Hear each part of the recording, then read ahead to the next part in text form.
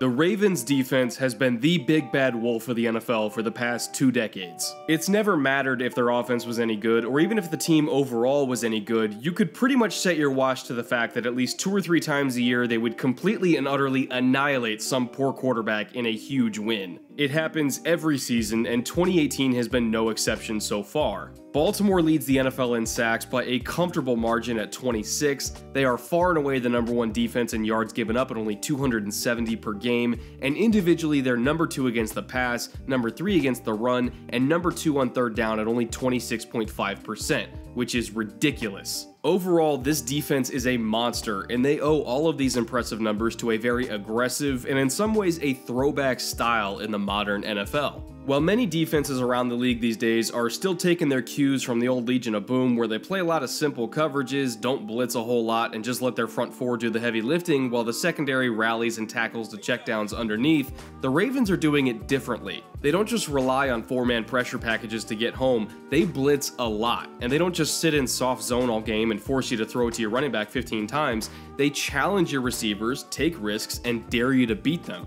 It's a very aggressive defensive style that we don't really see that many teams doing these days, and so far it's done nothing but pay off for them. And I think what makes watching this tape on this defense so intriguing to me, just because you don't see it as much in today's game, is that you can tell that the Ravens are really built to beat up on certain types of offenses over others. Young, inexperienced, slow to process, jittery in the pocket kind of quarterbacks, that's what they really like to take advantage of. This defense preys on fear and confusion more than any other unit in the league by far, and just looking at their sack splits against all of the quarterbacks that they have faced, it's clear to see that Baltimore almost exclusively lives off a diet of fresh meat. Nathan Peterman, Josh Allen, Baker Mayfield, and Marcus Mariota, who is in his 4th year now, yes, but he's still not somebody that I consider a comfortable pocket passer. All of those guys account for 22 of Baltimore's 26 sacks. Over those 3 games, that's an average of over 7 sacks a game, which would obviously be far and away #1 in the league over a full season and likely shatter a bunch of records.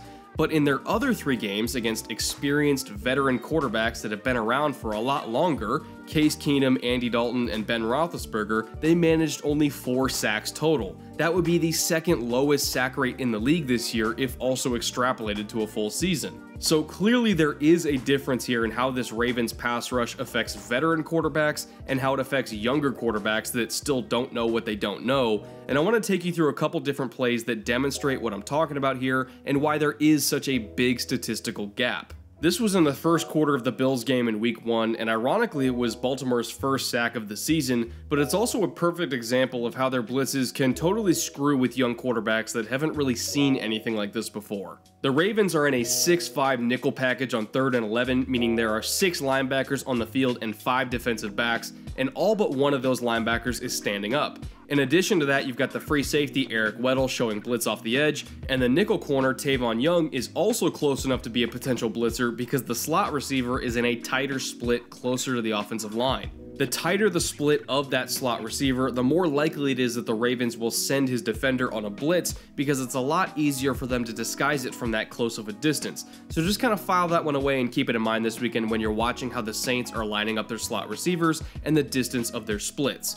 Now, when you look at this alignment, Baltimore is basically saying, we're in man coverage, we've got 8 guys that can all potentially come after you, figure us out. Slide protection whatever way you want to, you really don't know who we're bringing on pressure and who we're dropping in coverage, figure us out. And young quarterbacks just can't do that. They don't have the experience, they don't have the pocket presence, and they don't have the ability to process these coverages fast enough to answer them. As Peterman is going through his cadence to snap the ball, watch how the Ravens completely change the picture on him at the last second just to confuse him even more. Eric Weddle is hauling ass to get back to the deep middle while Tony Jefferson rotates down to play a hook zone, and now look at where we're at after the snap. It's not even man coverage with 6 guys coming up the gut anymore, it's a drop to a cover 3 zone with a 5-man pressure instead. And on top of that, the actual blitzers that are coming from the second level are the 2 guys that you least expect. Tavon Young from the slot, and Tyus Bowser on a twist behind Matt Judon.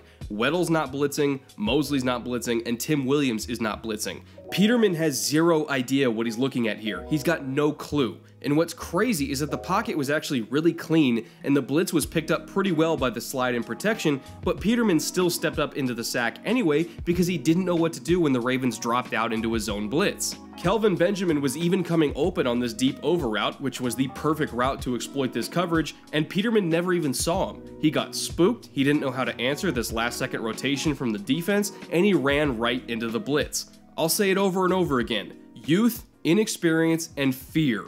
That is the Baltimore defense's primary diet. They will find any excuse they can to throw more than 4 rushers at you because all of their coverage schemes rely on dirtying up the pocket and forcing quarterbacks to hesitate. Whether it's delay blitzes, green dog blitzes, slot blitzes, safety blitzes, loops, twists, anything they can do to mess with a quarterback's eye discipline down the field, they will do. Their whole scheme depends on it. Even the way that they rush the passer with only 4 guys, and keep in mind that half of their sacks this season have come from 4-man rushes, when they come at you with only 4, they are still doing it in a way that screws with young, jumpy quarterbacks that have no pocket presence. They typically don't penetrate into the backfield and risk giving quarterbacks immediate lanes of escape in exchange for quick pressure. It's happened a couple times this season, but that's not exactly their identity or their intention. Where the Ravens' 4-man rushes really get their work done is from collapsing the pocket with raw power and forcing these young quarterbacks into really tight areas with no ways to escape.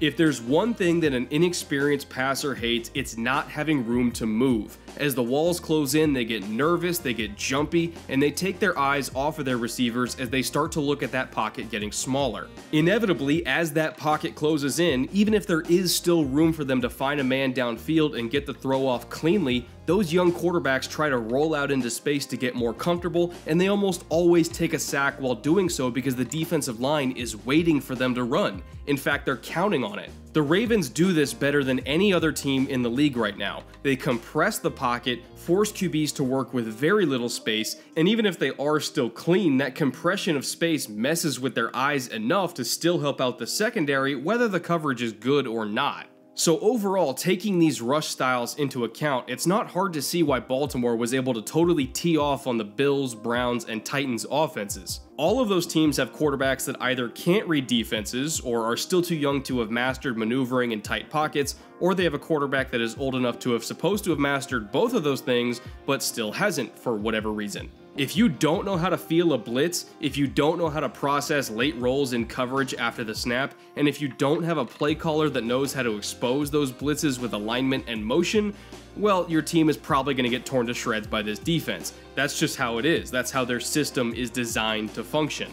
But that brings me to my final and maybe most important point of this episode. The type of offense that this defense hurts the most is the exact opposite of the offense that they're facing this weekend when the Saints come to town.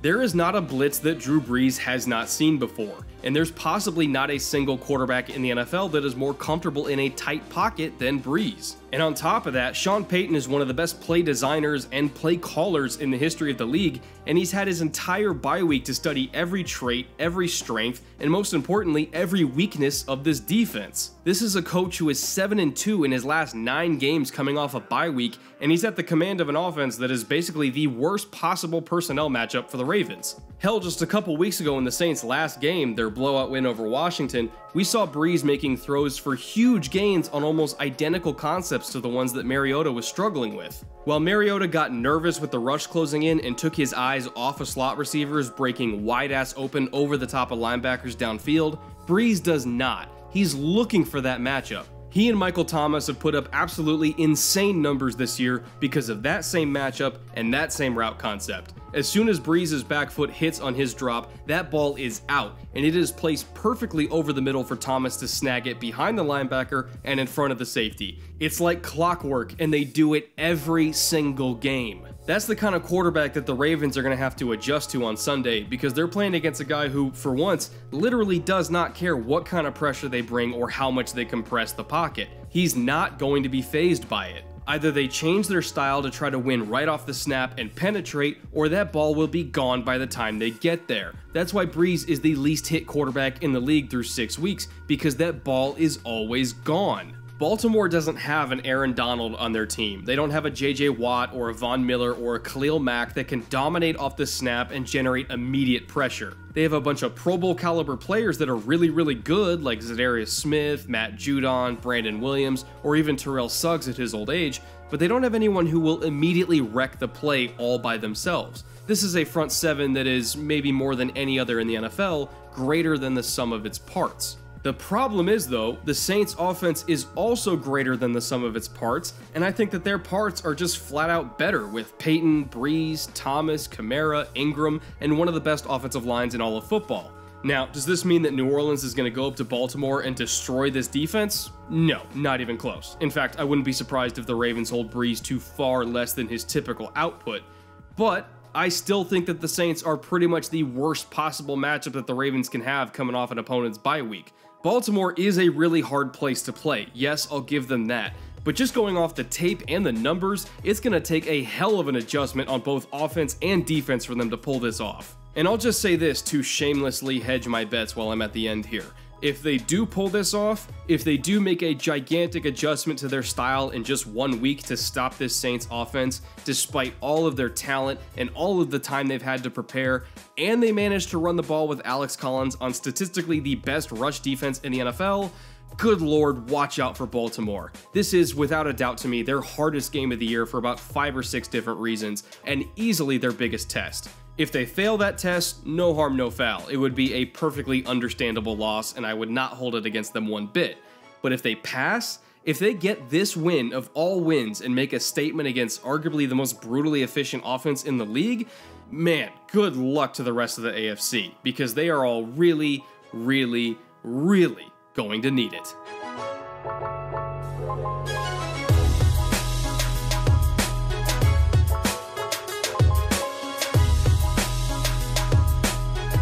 Thank you so much for watching this week's episode.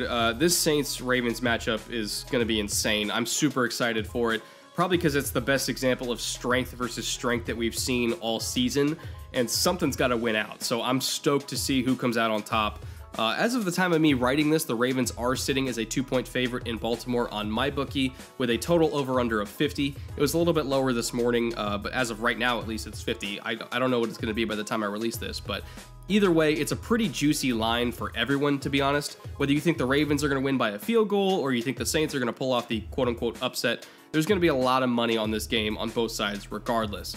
So with that said, if you have been thinking about maybe betting on some NFL games this season and you want to try to make some extra cash or just kind of do it for fun like I do, maybe even on this Saints-Ravens matchup to start out, you're in luck because our season-long sponsor, MyBookie, is still offering a huge sign-up bonus to all Film Room viewers. Just click on the link in the description below, enter promo code BRETT when you sign up and deposit, and you can get up to a 100% sign-up bonus of up to $1,000 on that deposit. So if you're going to be betting on that game or any other game anyway, you might as well get a bonus to go along with it because it's free, and free stuff is awesome. So again, check out the link in the description, enter promo code BRETT, and have fun this weekend. As for me, on my Patreon page, I have launched a patron-only Q&A today for anyone who wants to ask me questions about, pretty much anything. It can be on this weekend's games, or the whole season, or players, or schemes, or teams, or myself, or the channel. Whatever you want to ask me, I'll answer it for all patrons, regardless of how much you donate. Even as low as $1 or $2 or $5 or whatever you want to give will access. It is 100% up to you. And all patrons will get to see my weekly picks every weekend as well. So check that out too if you feel so inclined. I'll be back next week with another episode, potentially on this same Ravens-Saints game again if something crazy happens, just because it's such a super juicy matchup. But if not, I'll find some other subject to cover. Maybe it's time for Derwin James or Darius Leonard or Tyler Boyd to get some time in the spotlight, because I've been getting requests for them like non-stop throughout the whole season. So we'll see about that. But anyway, until then, later.